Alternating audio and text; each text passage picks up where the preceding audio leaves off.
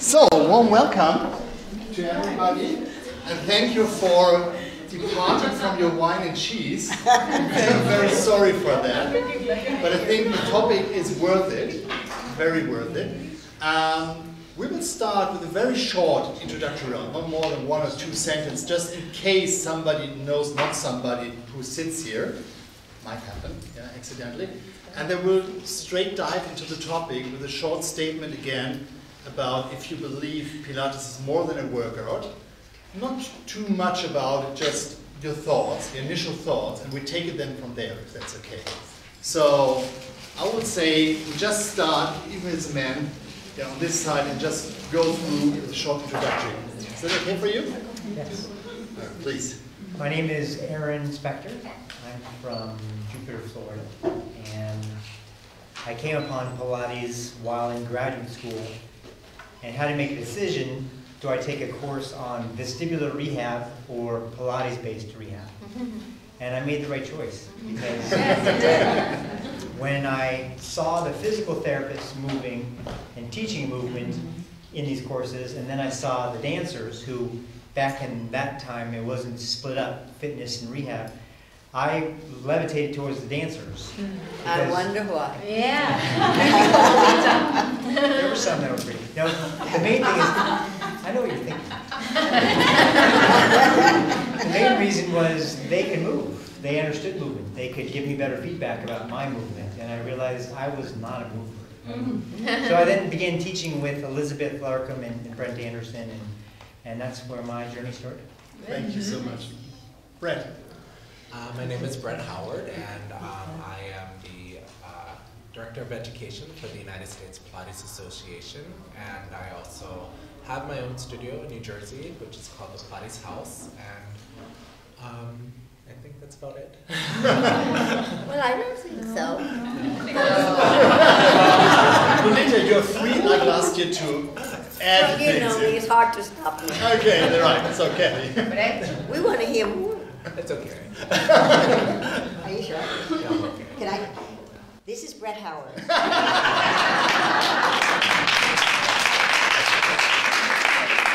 What about your young people's education program? There. And I also have been working on Pilates for children and youth, and I am currently with the Pilates Method Alliance for their Pilates Youth Program, and myself and Celeste Sopik are right now working on that project, and we are going to have a manual that will be coming out on how to work with youth, hopefully at the next PMA meeting in October. And it's in Fort Lauderdale. In Florida. And it is a passion of mine, and I did my thesis on how to work with younger children at NYU. In Pilates, we had the option of doing either dance-related, and I've decided to focus on actually on Pilates and not dance, and it's definitely one of my passions. So, thank you. And he's writing a book. Yes. Is there anything else you would like to know about Brad? I can tell. I'll fill you in. If you haven't taken his class yet, you have to try it. Kathy, you continue? Yes, my name is Kathy Corey, and I have been teaching Pilates since 1979. In my journey in Pilates, I was very fortunate to have met and worked with several of the master teachers, and their influence, including this wonderful master teacher here, is really the foundation of the work that I teach today. And I'm just always so pleased to be able to be with a group like this who really wants to go more in depth about the work. So I'm just happy to be here. Alan. I'm Alan Herdman. I'm based in London. This is my 43rd year of teaching Pilates.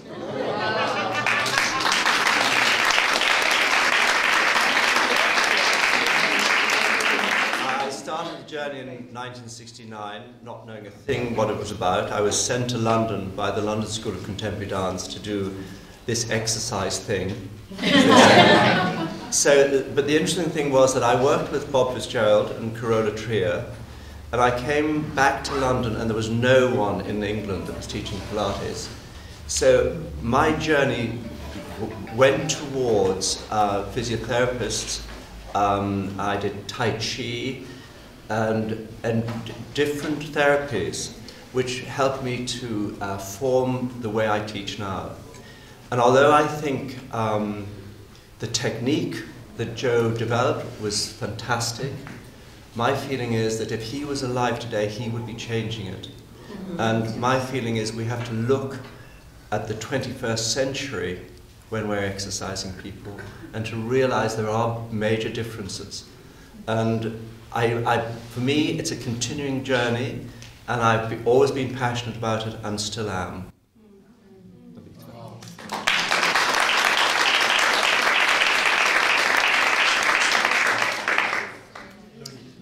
Well, I've been teaching now for 55 years.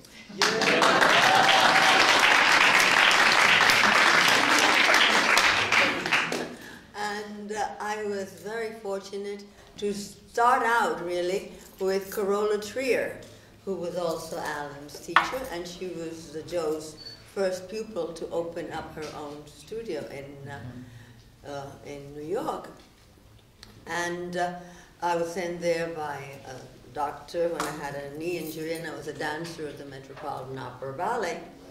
And it's been a romance ever since. I just love Pilates. You know, it's like, and he says, my husband, that it's beyond a passion, it's an addiction. You're here. You're here, so bravo for addictions. And as you know, I came here because I had a mentor program, and I was called, and someone said, why don't you come and bring your mentor program to Germany? It was Claudia, because I cannot go to Florida. And I said, how close are you to Moenchengladbach? And she said, 20 minutes. And I said, I'll be there. And from the moment I came to Moenchengladbach, I said, I can feel him, I can feel him, I can smell him, I can see him. And then I said, I better keep my mouth shut. I didn't say Lolita's Lucy. But then I met other people like that were also losing it. So to me, it's just delightful to be here and to be able to have all these wonderful people whom I love around me. And to have you here. And we're going to keep growing this, because this is going to be like Salzburg was for Mozart, or Bayreuth it was for Wagner. This is going to be the Pilates center of the world. And it's going to be like going to Mecca.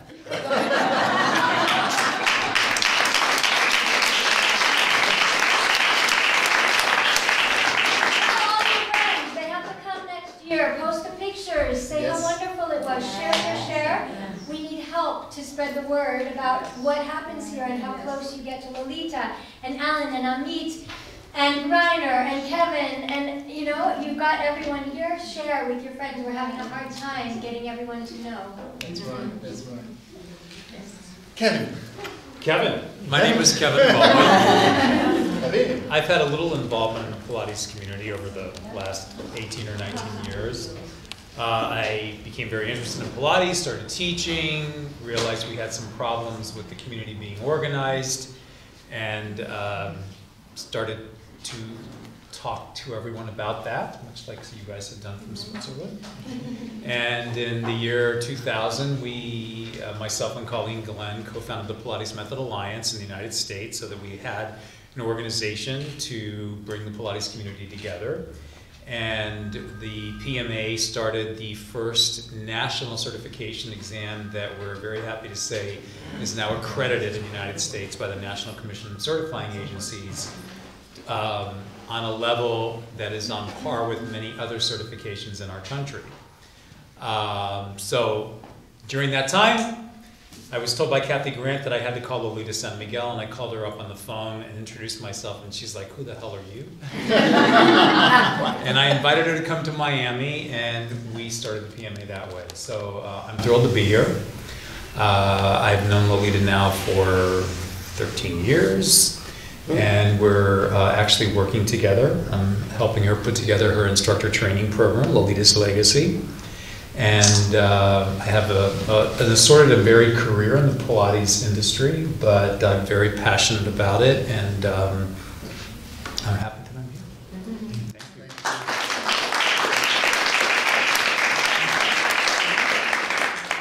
Amit. Hi, my name is Amit. I'm originally from Israel, but I'm based in London in the UK. Originally trained with a teacher in Israel who trained with Deborah Lessen, who trained with Corolla. So that was my original training, and then I started training with Reiner from Basel. And after a few years, I started working more closely with him towards becoming a faculty, so teaching the Basel teacher training courses. And I've been doing it mostly since. In my studio, I have a studio in London, and then traveling to other places, mostly to Japan, because of my good friend Yai here, and some other places. And yeah, really happy to be here today. Thank you.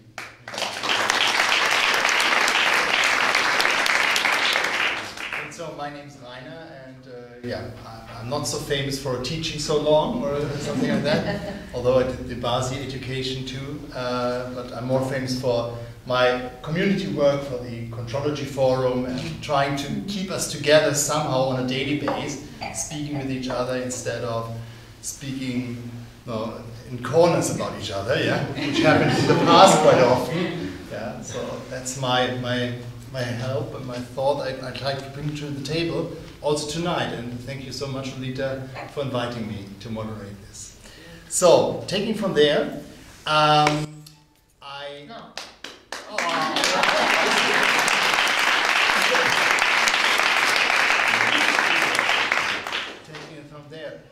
I would love to get from everybody of you here on the panel, and for sure you are, like last year, invited to jump in whenever you have a burning desire to share a thought. Yeah, please do so. It worked quite well last year too. In your mind, in your thought, do you believe Pilates is just a mere exercise, a workout, or is there something more? Not too deeply now, what is it? I think that should be for the rest of our discussion. I think that's very important to understand better.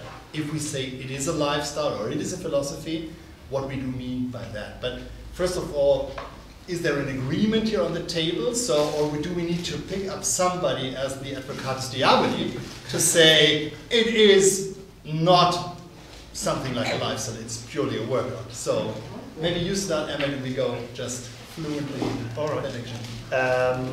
So I'm not going to be that person. Because one of the things I tell my students and my clients all the time is that I hate being a Pilates instructor.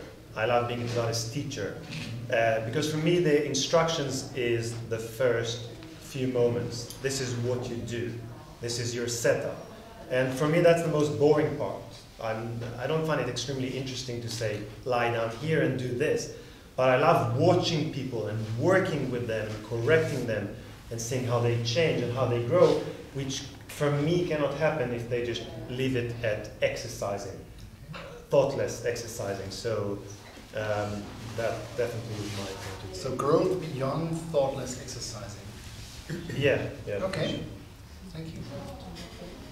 Oh. Actually, in my opinion, I think it's both. Okay. So.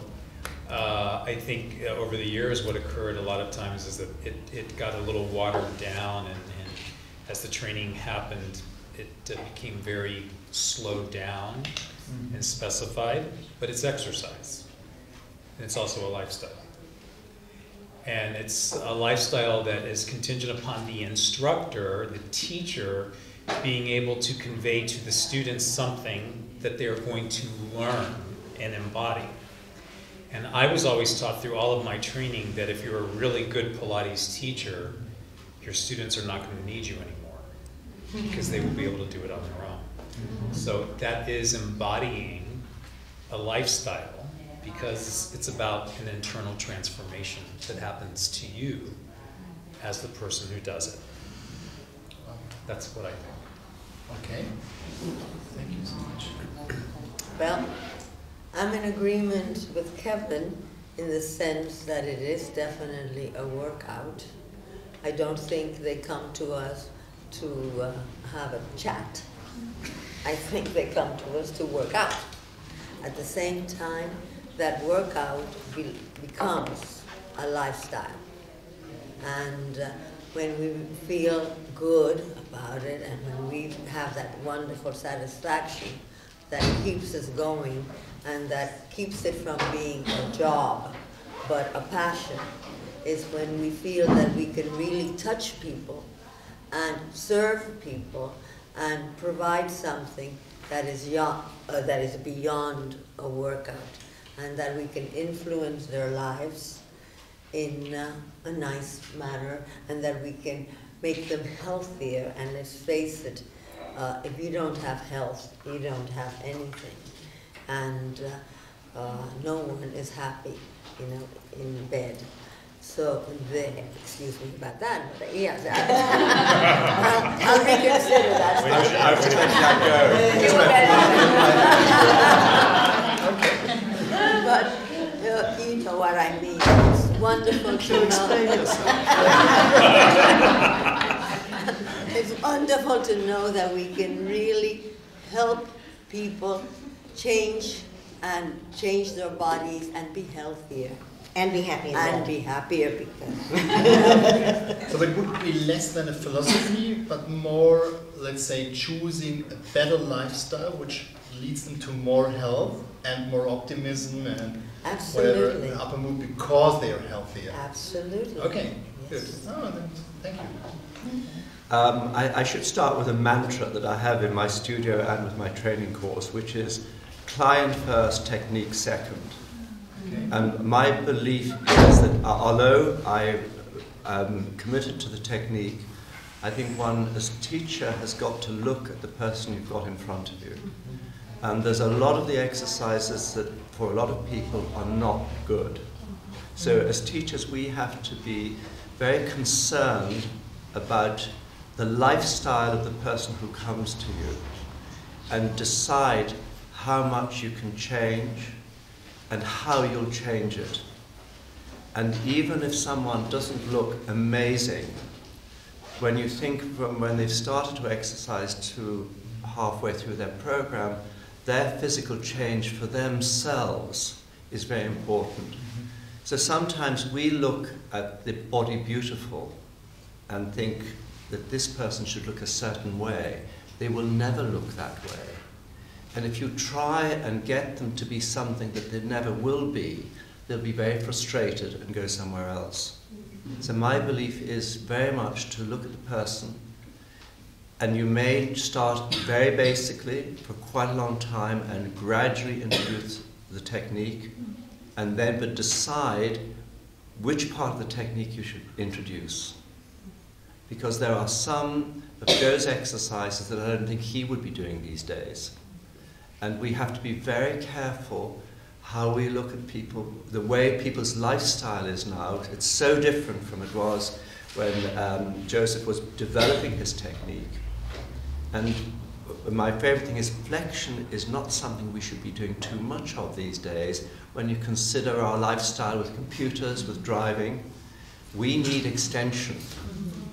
And sometimes people who are inexperienced teaching the technique do too much flexion. And that's just an example of looking very carefully at what your person needs.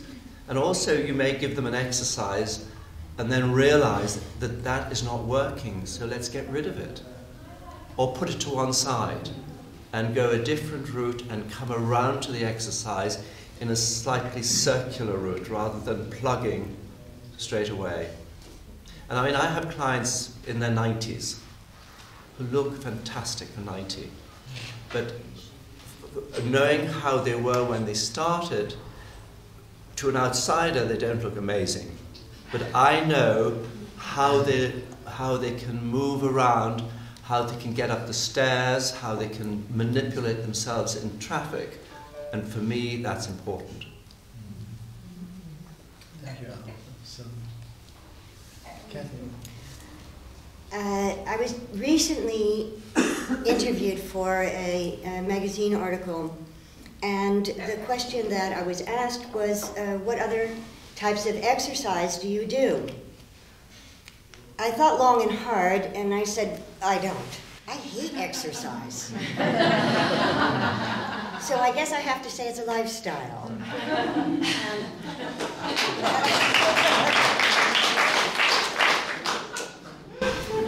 The idea for me is that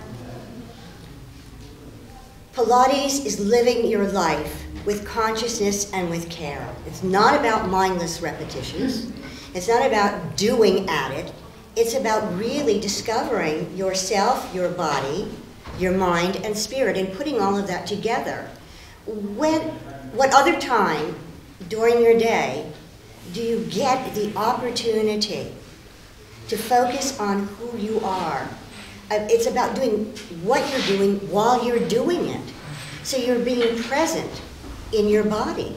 And taking that time every day creates a lifestyle, something that extends far beyond your 1 hour or a day, or for some of us 6 hours a day, but whatever it is. And we give that gift to ourselves, which we should be doing on a daily basis, each one of us as teachers, taking the time to be present with who you are in your body, mind, and spirit.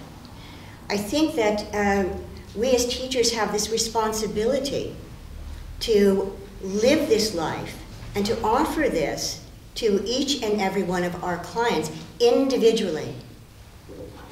Master teacher Bruce King had a saying. He said, you must meet each client where they are and take them farther than they think they can go. I think that's our goal as teachers, and that is our goal as a lifestyle in Pilates.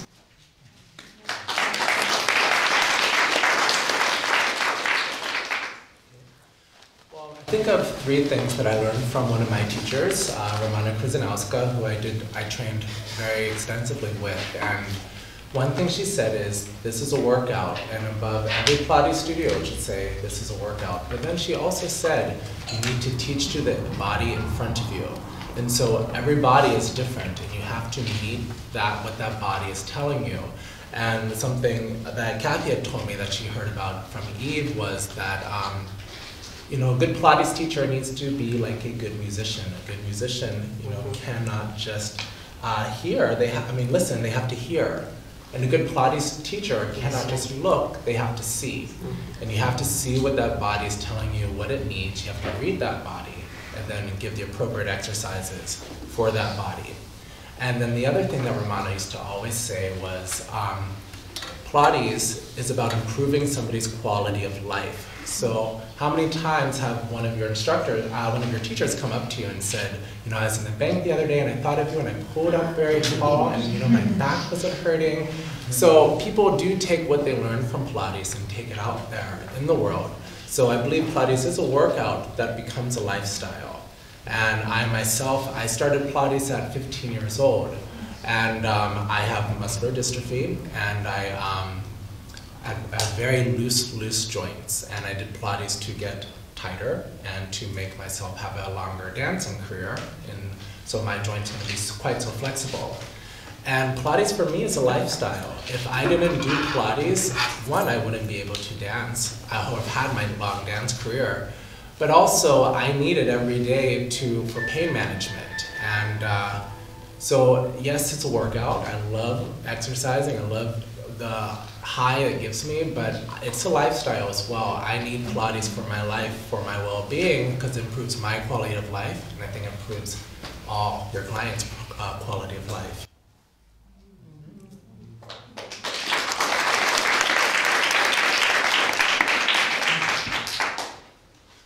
I agree.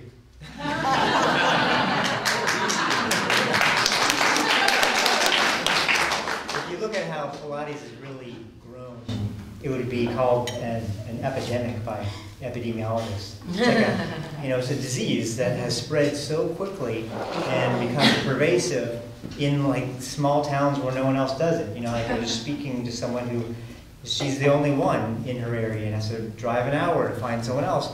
So here, this has really infected the entire world, you know, to the betterment of all of our clients and our lives. So I look at you and I think of myself and think, you know, how excited I was to learn and you know, get as much knowledge underneath my belt so I could help each and every patient and client I work with. And that's what I think Pilates really is. It's a lifestyle that is infectious to the degree that you become so passionate about it. You can't talk about it, you know, with too many people. Something like that. They think you're losing it. You can't stop talking about it either. So, as I said, I agree with the entire thing.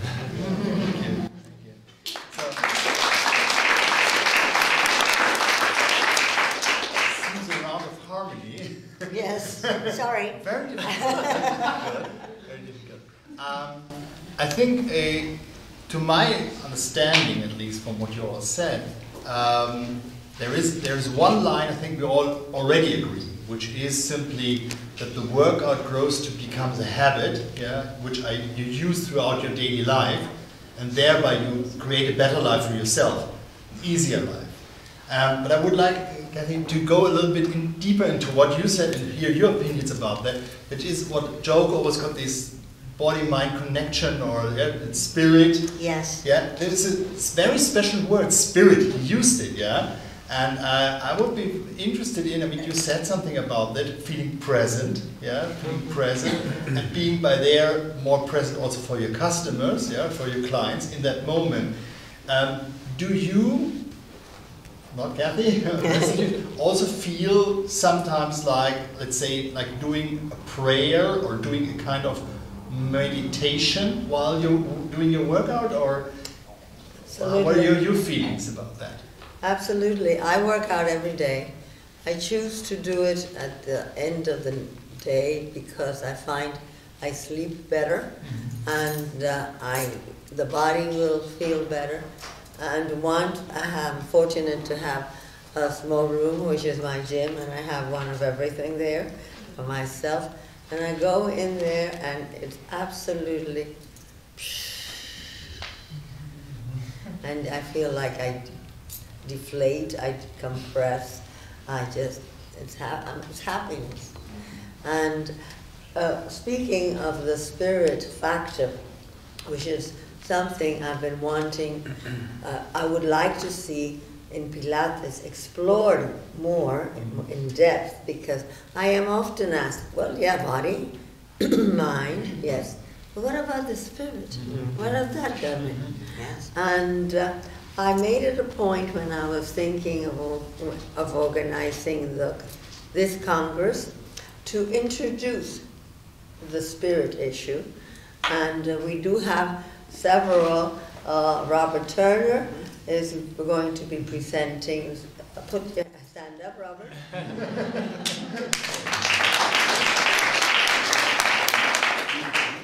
And I have to say it's a topic that my husband also, Iram Sintron, is very interested in. So they're doing one jointly. And I really think we need now to start to go a little deeper, because we have all experienced that feeling of detaching, of connecting, of call it meditation, call however it feels. And it's very difficult to explain it sometimes to other people.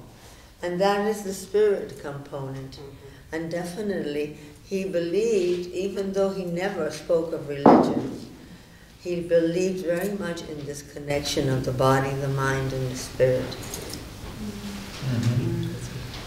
I totally agree, and you know, spirit can mean so many different things to so many different people. Yes. And for me, spirit, like, I agree with you, it's energy. And you know, I'm gonna mess it up now, but his Schiller quote was that he loves so much is ist die Geist, as in the Körperbelt. Is that right? Correct? And he really did believe in spirit, and we do think of body and mind, but we do forget the spirit. And spirit is non-corporal. You know, we have our body, we have our mind. Spirit is something that you cannot put your finger on because it's something that's not embodied. It's something that's out there. And you know, for me, when I used to work with Romana, and when I work with Lolita, and when I work with all of my teachers, and even with my clients and my students, there's an energy that happens. And for me, that's my spirit. I feel there's something very positive that happens, and I can't quite put my finger on it. But it's not body, it's not mind. There's a special thing, and it's energy. And for me, that's the spirit. It might be different for somebody else, but I definitely think it's a very big part of our work, and I agree, it's something we should not forget about. And I would like to add to that you know, the spirit of this work is not defined. And I think that's really a good thing, that we get to experience that spirit individually and take that however we would like it to be. That it's not a set of rigid rules or you must believe in something. That each one of us has had that experience. Otherwise you wouldn't be here, because we're talking about this going into body, mind, and then being present in your life. And to me, we get to have that moment in that spirit. You know, if you look at an athlete and who has just won a great competition, and they're interviewed and they say, well, you know, what made that your personal best? What made that the best thing you've ever done? And the answer is usually something like, well, I was in the zone. Well, what does that mean? I think that zone is where there is that final connection, mind, body, and spirit, where we are really focused on what we are doing. And that adds a different dimension to movement, to what we are experiencing while we are doing it. But I think also, and I agree with everything you're saying, but I think as teachers we have to create an atmosphere, whether we're teaching in the studio or one-to-one, I think we have to create an atmosphere that will allow the person to open themselves up to if it's spiritual, whatever it is. But if you don't have the, I hate this word, but the temple, if you like, for them to do that, it doesn't always happen. And I'm very conscious of the atmosphere in my studio. It's not a beating music. People are not allowed to gossip. They don't talk. And the atmosphere is very controlled by themselves rather than by the teacher, although I must admit there is a bit of control. But you know, you give them the opportunity to find themselves, because so often you'll get a client who comes in and you'll look at them and you go, my God, that person is so stressed. So as a teacher, there's no way that I'm going to, I've seen them 3 days ago and they were fine, and I would set out a program. There's no way that I teach that same program, because I can recognize that there's something not quite right. So it is our responsibility to create the atmosphere or the environment that that person will be able to come down and get more out of the exercise. And I think this is opening yourself out to your clients or to your pupils, that you start to sense what they need, and I think that's very important. There's a question? Yes, in point of that, I have a good example for that, to find what the person needs. Tina, can you speak up a little bit louder and stand up? More of that. No, I prefer to sit. Yeah, be loud at least. He can't see you. Speak to the room. I'm missing my point if I have to stand up. So I have this client, and she's like 50 years, not more than 50 years, like 56 years old, and she came to me to get her body strong. And she's a lady who worked for like 30 years, and she had a burnout. That was the end of the story. And I was like, if I tell her what to do, what I think is the right for her, it's not going to work. So I started to say, okay, go ahead with this exercise, like a single leg stretch, and you decide what the point is when you finished. You know, it was really interesting to give her back the responsibility to realize where her limit is and stuff like that. And by listening to you, each of one of you, I was like, yes, we all here and we all have more than of this Pilates style lifestyle. Sorry for that. It's because we are very sensitive people, sensitive for communication and sensitive for the spirit and sensitive for all these situation and emotions. And this is what is the whole thing, what I think. Okay. I think it's very, I will often say, a client will come in and I look at her or him and go, and I'll just say, what would you like to start with today? Actually, I'd really like to sit down and do something, just read a book. I said, here's the book. You know, read it if you want to. You know, if you want to do that, fine. And then they'll sit back and they say, okay, I think I might start now. Okay. Fine. There is a thinking or a thought process where, you know, someone is their own higher power. So Alan, as you're saying, you know, allow that person to find themselves. Yes, they are their own higher power, and they can allow themselves to achieve something greater than what they would have done without that facilitation by you.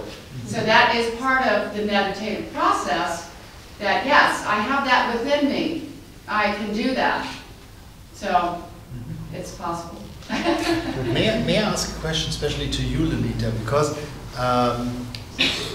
the way we teach today, I think is a little bit different to what Joe originally did.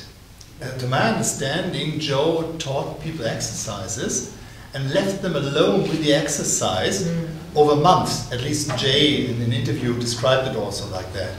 So people had a long period of time where they kind of chewed on the exercise themselves instead of reading out everything and, as you said last year, correcting the eyebrows of the people. Are we still on the right track when it comes to bring the people to their body-mind connection? Well, the way we teach? There were certain things that he expected. First of all, he did not allow music. And I was there one day when a lady said to him, hey, Joe, why don't we have some music? It's nice to work out to music. He said, music? Why do you need music? He said, every exercise has its own rhythm. The breathing has its own rhythm. Said, if I put music, you're going to start listening, and you're going to start, your mind will not be in the exercise, in the movement that you are doing, and you will be losing your body-mind connection. And this is so true. And at the same time, I can tell you that you could have gone every day and worked out next to this person, and all you knew was that person's name. No one spoke. You didn't chit-chat, you didn't do, no. You just were there to work out, which immediately meant you really had to be focused on you. You were not. And so often I see that classes turn now into social gatherings. And I think that's so detrimental. It's detrimental for the person because they don't really get the benefit of being there. So it's important that, to me, when a person walks in the door, I cannot start them out by saying, all right, we're going to do the 100. No, I cannot. First of all, you're going to sit down and you're going to breathe. And you're going to integrate your mind with your body. And the best way to do that is through breath, through deep breathing. I don't care how you do it, inhale, nose out, but to just calm yourself down, forget about the children, forget about the traffic, the lover, the job, whatever, and just bring the mind into the body. Can I ask you as a moderator if you could explore a little bit further with Alan and Lolita something that Alan said earlier at some point in this conversation about the fact that if Joseph were alive now, he probably wouldn't teach his repertoire in the same way. And I think in the exercise form, and when Alan talks about taking flexion out of things and other areas, I often think of master trainers as sticking very closely, and there's a lot of talk about sticking very closely to the teachings of Joseph, and I find it very interesting that Alan would pick something like flexion. I work in special populations a lot where flexion with osteoporosis causes a great deal of damage and harm, and I'd be very interested at some stage if you could explore with the rest of the team that area, because I think it might help. I think it's a little bit problematic because last year we dedicated, let's say, a complete round to the topic of the future of Pilates, and we have discussed this very lengthy. And it was a very good discussion. It would have been good to have Alan at this board, but Alan, you like maybe to respond at least to that? My firm belief is that we should honor the technique that he developed, but I still maintain he would have changed it if he was still alive. And I think we should think of the classical technique as a historical thing that we should know. Sometimes I say hysterical because I think something is hysterical. But what we have to remember is his principles. And his principles do not need to be 34 exercises that starts with 100. I don't do the 100 anymore. But you know, if we look at his principles, which I think stand on their own, and work with those in mind, however you do the exercise, or whatever you do, keep those principles in mind. And I say, don't forget the technique, knowing and continue to know where you're coming from. And that is my background, and I won't forget it, but I feel that I've got it there if I need it, but I need to look ahead and who I'm dealing with. As you say, with someone with osteoporosis, your program is completely different. So your mind-body connection and spirit connection then are not related to the repertoire, they're related It's related to the person. Yeah, absolutely. Yeah. Related to the person. And what I'd like to add is that Joseph Pilates was a visionary. And he said, I am 50 years ahead of my time. But he said that 50 years ago. So we have to not stay stagnant. We have to explore his work from his words, from his principles, but we also need to have a vision for ourselves, for the future of his work, and to honor him in that way.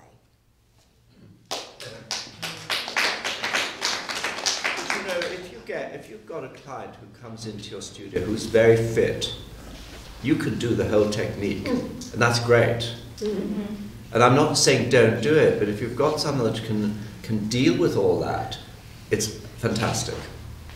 But what I'm saying is don't do it to everyone.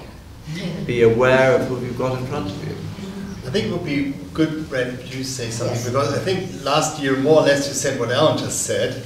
Yeah, I think that going back to when I learned from Ramana, in a way she's almost like a dichotomy, where she would work with myself or someone who was, you know, somewhat able-bodied, and we would do the classical repertoire, but when you watched her with her clients, she would not do that repertoire. She would create things for the client who was in front of them, and I think that's actually how Joseph Pilates works, because, you know, we have such a richness in Pilates, in our history, because we have so many people who work with them.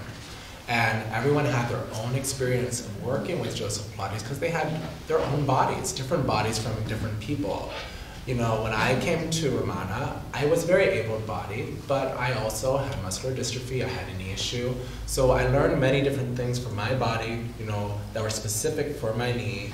I also had a shoulder injury for my shoulder when Romana came to Joe. She came to him for ankle injury, knee injury. Kathy, knee injury. Everyone had their own different experience. So I think we start to categorize us, you know, it's this, it's that, but Pilates is much more than just, you know, certain repertoire. You know, I don't think he's stuck to his own repertoire. And I think that, you know, if we don't honor our richness and the, you know, how broad Pilates really is, it's not just a series of exercises, but, you know, it is a lifestyle, and it's like what you were saying earlier, it's about seeing the body in front of you, meeting that body. I think Joseph Pilates did it. I know my teachers have done it. I do it with my clients, and I'm pretty sure everyone also does it with their clients.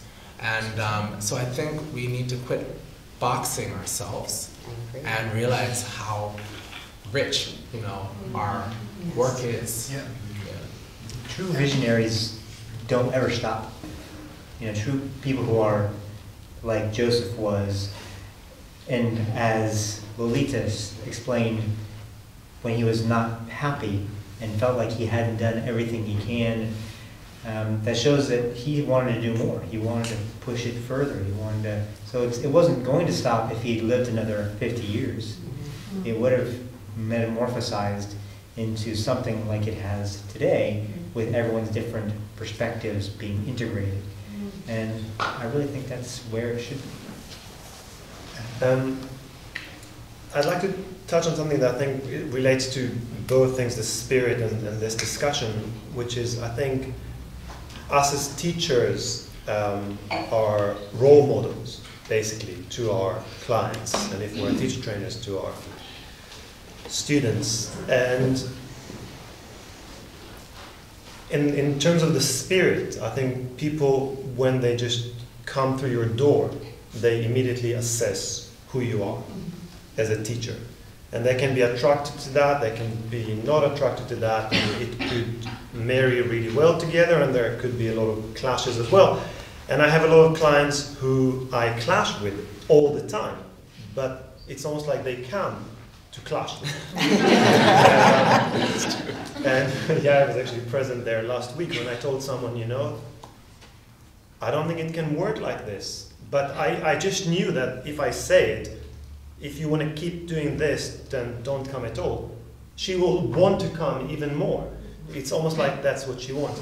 But I'm not, you know, no one is perfect. I'm not perfect. I'm just who I am. But I think in terms of the spirit, when you are clear with who you are, then people can communicate clearly with who you are and with your spirit.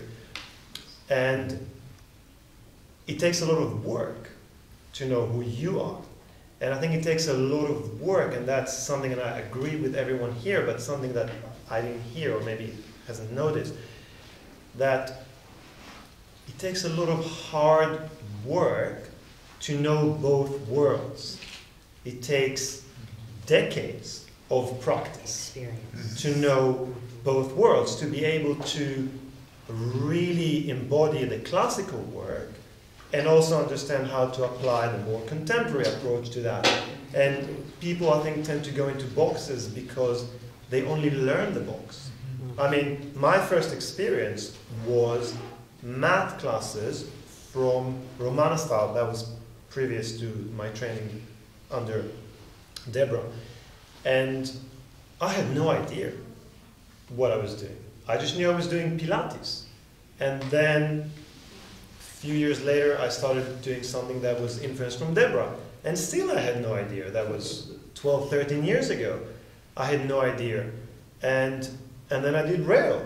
And it was like, it was just these boxes. And only recently, a lot of it thanks to Christy there, we know much more about styles and about different approaches, and we are, you know, we can open to understanding the bigger concepts.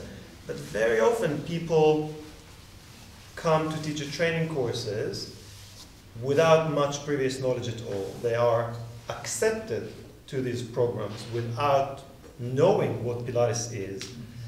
And then they go through a very intensive course, and they have to really box things together in order to just succeed in that course.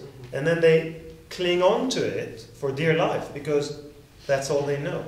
So how can you open up to something if all you know is something that's very confined, and that you really have to stick onto it in order to think that you do your job properly?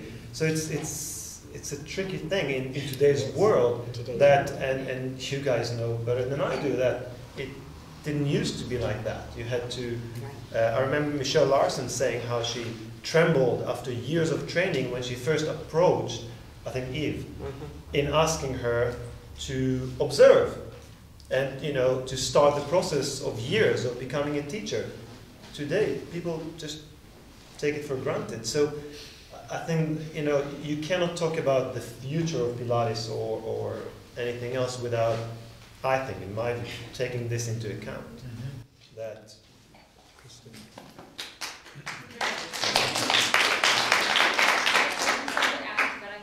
important point, and I'm curious what the panel would say about, I think the boxes part of everyone's initial start is important. I think it's almost like you have to go there first, but it's somewhere along the way we all start interjecting ourselves into the process, and to me, that's the language and the vocabulary I don't think we have yet about body, mind, spirit, and I'm curious what you all might say about if the exercises are the vehicle for transformation, or some version of that you maybe think of allowing people to experience themselves, what part of you, your own body, mind, spirit experience, do you also impart on the client to facilitate out of the box or further along?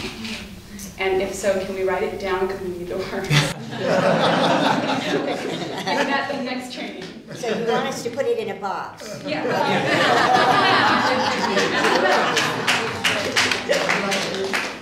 Well, to me, and I'll be frank because and you may think I'm going to be crazy with what I say, when we start to talk about the spirit, I think it's an extraordinarily slippery slope.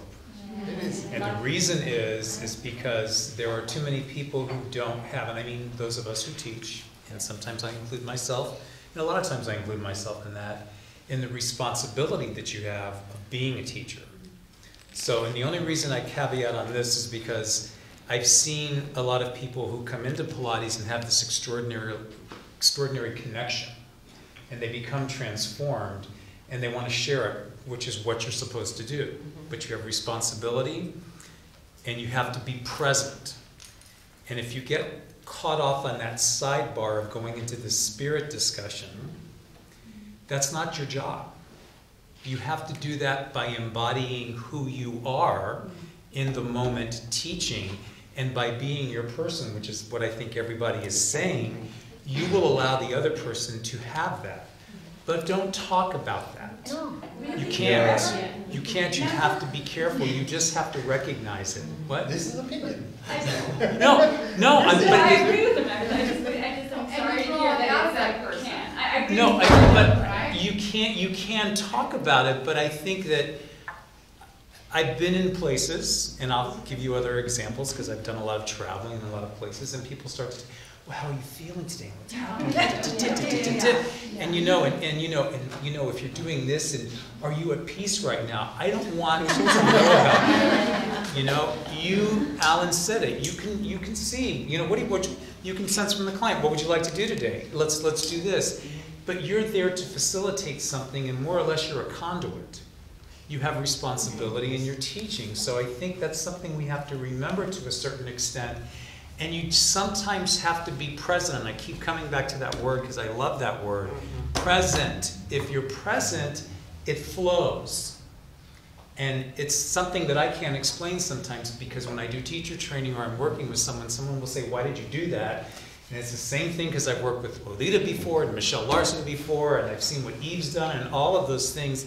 And I have the same answer that Eve used to tell Michelle, which is, I don't know. It just felt like I should do it. And I can't explain it. And if I get too airy-fairy about it, and I've done it before when I was a younger teacher, people get freaked out. So just let it flow, let it come out, and let it happen. And I don't know how you teach that. I don't. I think it takes experience because it's so... Yeah, it's responsibility and experience. It's so easy to be sucked into someone's problem in the studio. And my feeling is when I go into my studio, I have a glass shield. And it bounces off me. Because if I get I won't get involved if there's a divorce or there's this or there's that and they're feeling like terrible, because that interferes with it all. Totally. I don't want to know. But I want to help them, but I don't want to discuss. You will do something to help them through that without talking about it. And if I hear one of my teachers go on about it, I just quietly ask them if they've changed their profession. I say, have you become a therapist? Because you're an exercise teacher. Susan, I also just wanted to say about the box, so I think we as teachers also have to understand that not every client is for us either. That, sometimes another, I think in the States we get very competitive and, we're all trying to make money. But sometimes we need to let the client go to another studio where that being is actually more connected from that other person. So the respect that we get from each other, sometimes I can't always train somebody, but I know another Pilates teacher would really be better for them. So to not be competitive and to allow that community to happen. I think I'm very lucky in that I've got a situation where I've got about 10 teachers. And I know that some clients will suit one teacher rather than the other. So in fact, I don't get upset if someone says, I want to work with so-and-so, because I know that that will work. And I say, I like to think we shouldn't be competitive. And the other thing I think we have to recognize that there are so many different styles of Pilates these days. And I think we should recognize that and not saying what I do is the only way. Just say, actually, your style is different, but I appreciate that. But let's talk. And this is why I think these sort of conferences are so useful, that teachers can come and get a taste of other styles and maybe create their own with a little bit of this and a little bit of that. Make a little cooking job with it. And create, for younger teachers to create their own style, which I think is important. And I also think that that is really our vision, that we really need to learn the work thoroughly, but each one of us is experiencing that work differently, so that your 100 and my 100 are completely different, even if on the outside they look exactly the same. What I'm experiencing in my own body is a different experience than what you are having. And it takes years and years and years, and I think that one of the things that I know everyone here agrees with is that you never stop learning this work, that it is an ongoing process. And some of the things I'm teaching now, I think to myself, well, why didn't I teach that 10 or 15 years ago? Because I didn't know it.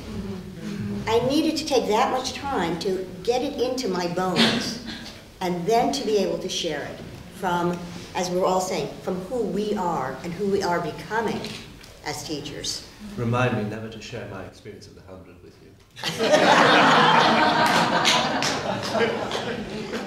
Now there's a challenge. Can I just ask Kevin to clarify? You don't mean that we cannot share it with ourselves, right? What? Not the spirit thing. Yes. You're happy. I'm asking for us to discuss it. You just don't think that we should be telling our clients, talking to. I think it's a responsibility. I think that it's there. This is my opinion. I think that you know that it's there, and I think that you've embodied it, of course, when you learn Pilates and you learn, your connection and your transformation to it.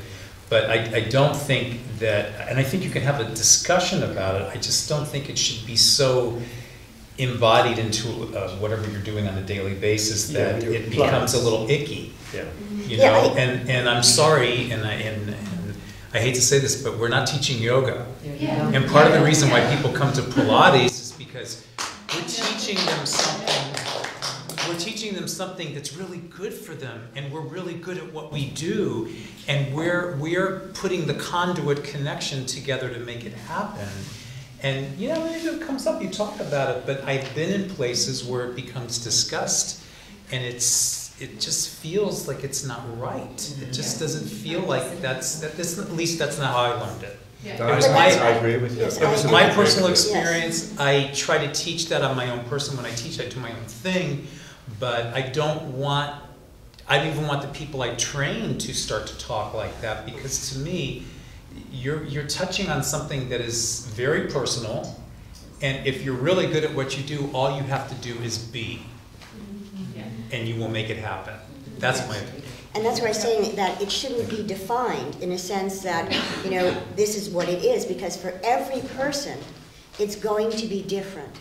And, and it's going to change and evolve. And it's going to change and evolve as you do. And as you deepen your understanding of the exercises, you deepen the understanding of your own experience with that.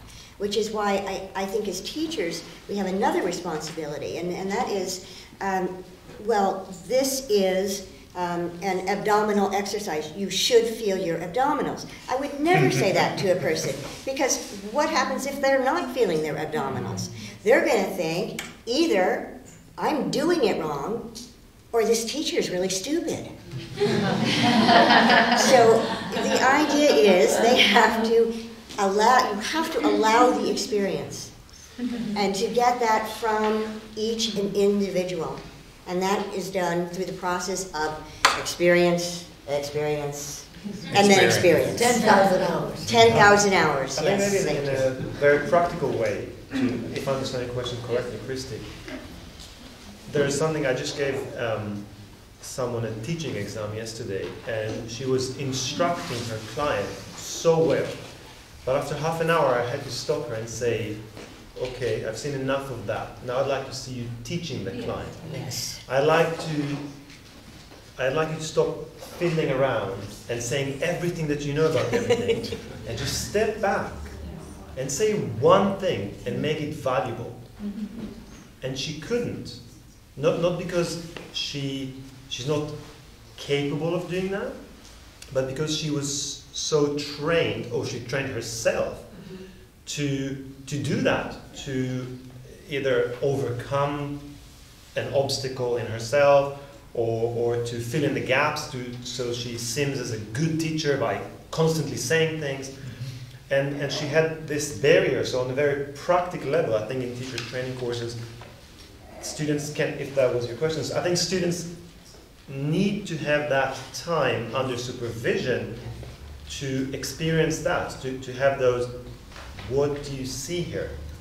What would you say that is valuable to that person in that moment, which is not an instruction, which has got a teaching quality to it. And I think this is something very practical that could help students at least understand they're working towards that level. I think that's missing in a lot of the training courses now. I mean, I had a 9 months apprenticeship with Bob Fitzgerald, which was 12 hours a day in the studio. And you learn to look at things.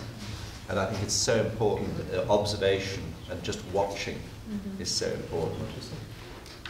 So I think first you, Christy. Can I just follow? Yes, and then you, right? No? Yeah. Yeah, okay. But then. Yes, that was definitely where my question was based. I mean, and I've had the privilege of taking lessons from everybody, almost Reiner yesterday, with the exception of Aaron, and I feel it. There's something happening between when I take Kevin's class and I take Alan's class, and I understand the presence. I love the answers. I really appreciate it. I can leave it at that. But I was interested to know if, let's say we did it on our own level. Do you think it needed? My question was, do you think there should be a place for the words. And I'm not really thinking airy-fairy yoga, quite honestly. I'm thinking just about personal exploration and holding space, acknowledging the space for personal exploration out loud with a word, rather than, and I'm hearing not so much, because it will happen with the experience, and that has in fact been my experience. So I appreciate the answer very much, and it did stem from what you said to me. Yeah. So thank you. I'll go back and answer that, and I'm sure you guys have something to say. Yes, I think I would say something to my clients, but I say it in my way. Sure. And I think that, and I say it in a way, for example, that would be a little funny, because that's just kind of how I like to teach. And also in a statement that will allow them to go do something, because I would ask them to go do their personal exploration at home, and I would kid with them and say, you know, I don't know what to do. Do you have a glass of wine when you go home? Do you smoke a joint? I don't know. Go home, do that, lay down on the ground, and get in touch with your body for a few moments if you don't want to do that here, and see if you can do a couple of things on your own without me being here. I see the value in not defining it. And Yeah, and that's so, what I do. and I think that's what I do. Is it right for everyone? Probably not at all. But I think there is a place there, but it's just that responsibility and being present with your client that I think is what's key to making it happen. Thank you. That's good. As far as exploring the higher power or the spirit and whatnot, you don't necessarily have to tell someone that they have that within themselves. You have this higher power. You can suggest that let's focus on breathing. And that alone may bring about a meditative quality, as well as, well, let's try lowering your legs a bit lower to the ground. And that may also facilitate them working to a greater level, so that it's not so obvious that you're trying to bring about that spirit connection with them, but they have it within themselves if you suggest it. You're facilitating it. And the same with that concept of focus. Let's work on breathing. Let's work on precision and control. And if they are truly focusing on it, that will bring that about within that, that will bring it about within that person, where they, it's a focus. It's not necessarily something about spirit, but they do have it within themselves. So that's really what I was suggesting with that other comment. And, they are able to do it with your help. Thank you. Yes, mine was just basically a comment as to your comment about the instructor exam yesterday. Was it yesterday, Amit? About the girl who was doing the exam, and she was instructing very well. And I think that probably most of the time when you have new teachers that come in and literally do everything by the book, they just want to perfect everything.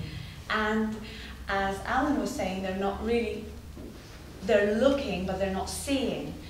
And as a good instructor, I go back to what Kathy was saying about Pilates not being an exercise of mindful repetitions. It's the teacher has to be in it as well, to see what their client is doing, and not just give cue repetitively for nothing, basically cue on what you're saying. And I think that's what sets us out from being good teachers. But also I think if you've got a client who's doing 5 things incorrectly, you can't cure everything. You can't cure. If you said all 5, they would leave you and sort of shoot themselves. I think what you have to decide is that you decide out of those 5, now which are the 2 most important things, or even 1. Let's work on this for a while, and then gradually introduce the other ones. Because I see some of my teachers cueing people to death. And I think this is another thing about cueing. I don't think we can learn cues. We can't read a book and say, right, for this exercise, these are my cues that I'm going to use. The cues are something that your client will understand. And your list of cues may not be in their frame of reference. So you have to look and discover what that client understands, and then cue them in their language, if you like. Yes, because not everybody understands this. Absolutely not. And oftentimes, I mean, I agree with you, Alan, because as a society, we're overstimulated. Absolutely, yeah. And I learned a technique from a PhD psychologist, Dr. Russell Warren, where you can reset your client's sensory system before they even start their session. So I do that for some of my clients so that they start off fresh before I ask them to do anything. Because they've just come in from, you know, work or the house or traffic and the news, and their sensory system has been bombarded, and the last thing they need from me is for me to do the same thing to them.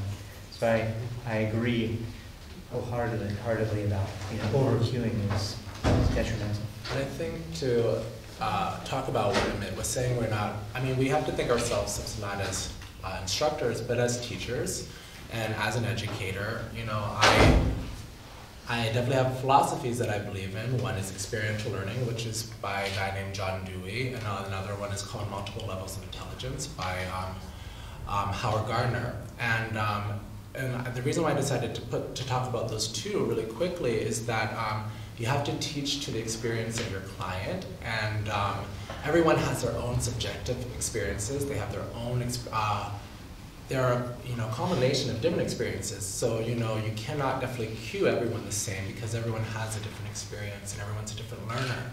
So Howard Gardner talks about, 9 different intelligences, and you have to teach to the intelligence of your client. It may not be your intelligence, but you have to have some sort of rapport to find out how to best meet that client's needs.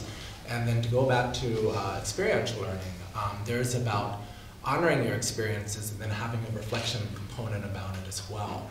And you have to reflect on the learning that was met, and then otherwise you cannot, it's hard to continue to learn if you have not reflected on it. And I think that ties a little bit back in about Pilates being a lifestyle and how it's not just exercise. And and with spirit, we get, once again, spirit means so many different things for different people. For me, it means energy. For someone else, it could be something different. And I think we shouldn't really categorize spirit, but we know there is a body and mind, and spirit can be whatever it is for whoever. Right. But I think that if we don't have body, mind, and spirit, then it's not a lifestyle.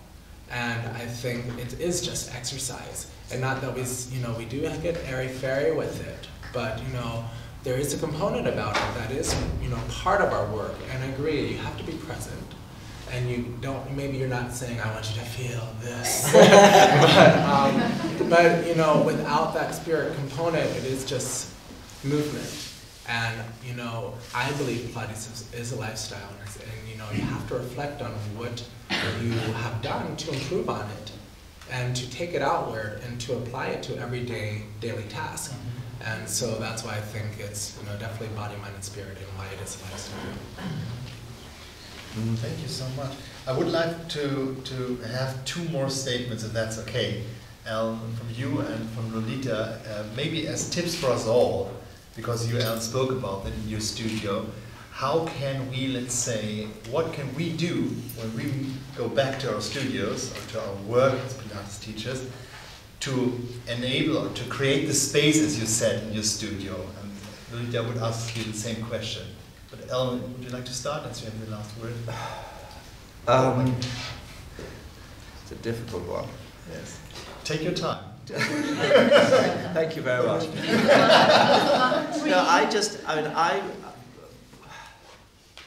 I create an atmosphere in my studio that involves music, but very, very carefully controlled music, classical music, silence, no gossiping and running around, and just I think the main thing is I like my clients, and I think, I don't want to take them to dinner or necessarily, or go to bed with them.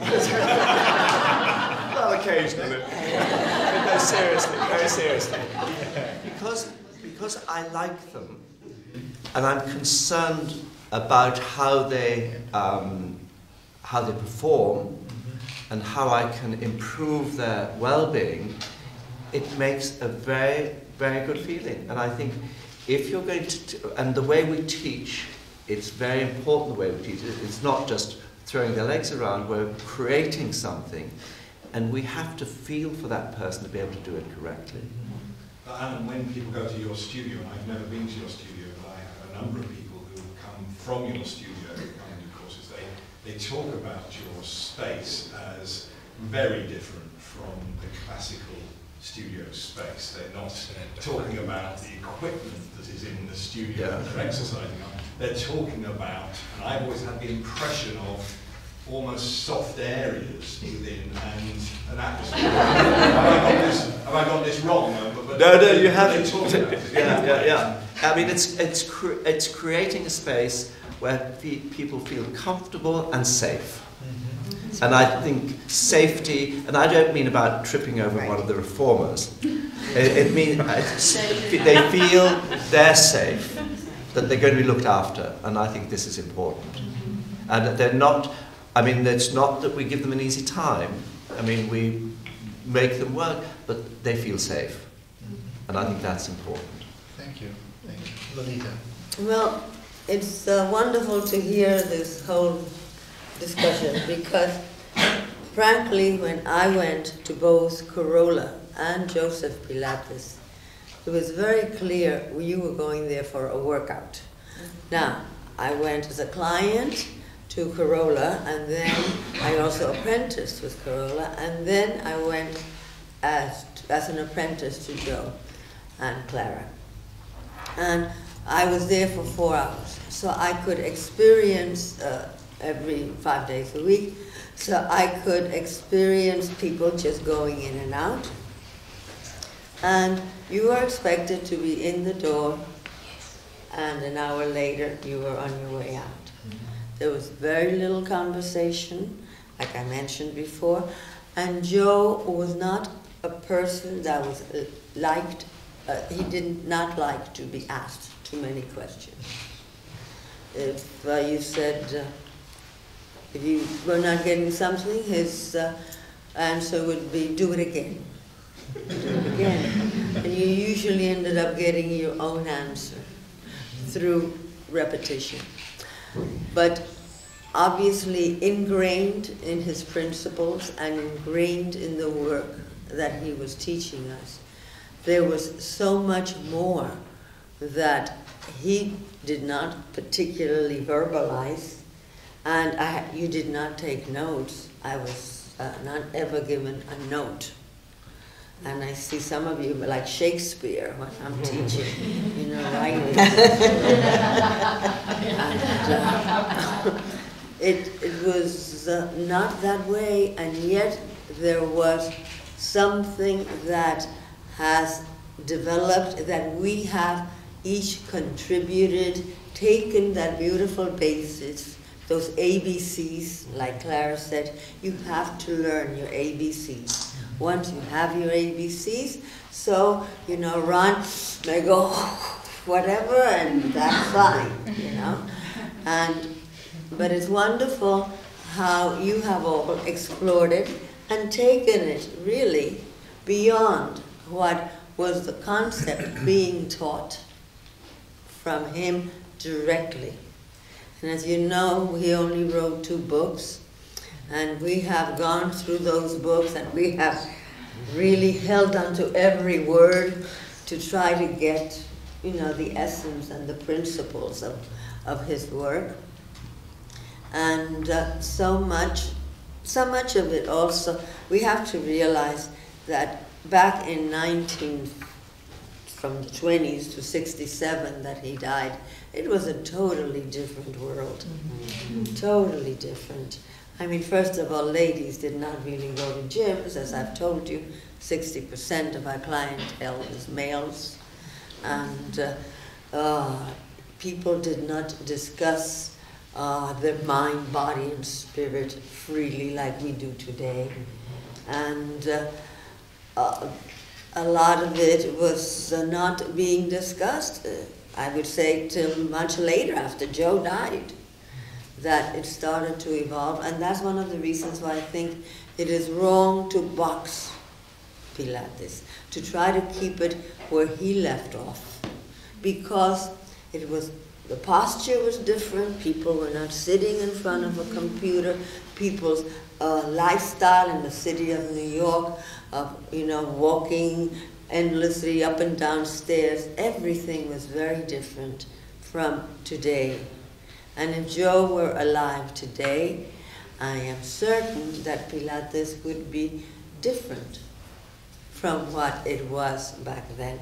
But I think it's wonderful how we have taken it and we have evolved it. And I think this is very good, and that I believe continued education is a must. You never can say, I learned, I'm certified, I have a piece of paper, I'm done. No, you have to keep learning, and you have to maintain an open mind to the many ways, and you don't have to accept it, but you have to really think on it. It's for me, it's not for me, right? And that's how our method is going to keep evolving, growing, and truly helping society, which is what we all want to do and what he wanted to do. He really, truly wanted to change the world through his method. And his frustration at the end of his life was that he had not accomplished that. But when I say to you, he named that apparatus the Universal Reformer, was because he thought of himself as a universal reformer. And obviously the basis that he left us was reforming universally, and we have been doing that. And that's wonderful, and I say bravo to you.